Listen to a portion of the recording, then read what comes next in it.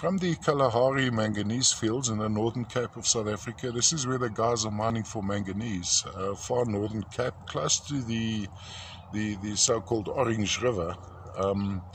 We have this. I'm a little bit unsure of what this crystal over here is. I suspect it may be a quartz. Now, quartz wasn't very common from is not very common from the Kalahari manganese mines. This would be from Channing 2. Most likely, even possibly from Gloria. You have tiny little calcite crystals, calcite dog teeth running across it. And when we go across the back section, of course, hematite inclusion, giving it the greyish to reddish color.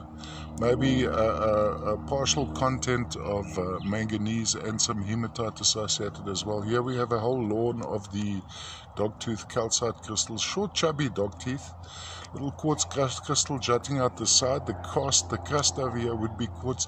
So I suspect that this was actually a quartz crystal which got encrusted. There's a little quartz crystal as well, encrusted with some, there's little quartzes there as well. Calcites, all the way from South Africa, from the manganese mines. Now this is one of those weird and wonderfuls, one of those one doesn't often see. Just the form is so exquisite.